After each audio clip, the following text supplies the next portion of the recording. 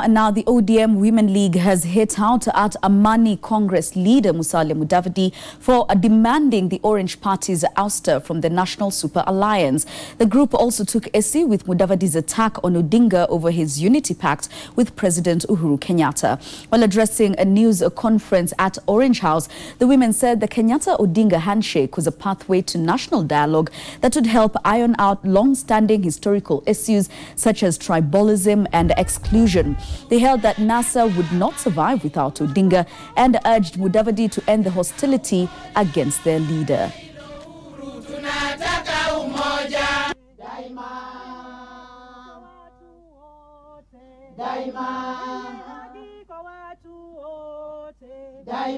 Tunataka Miguna, Uhuru Kenyatta, tunataka Miguna.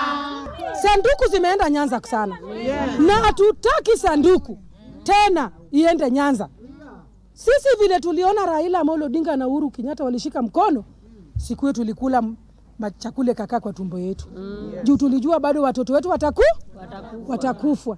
Kama hiyo handshake ndio italeta amani, wacheni handshake ilete nini? Amani.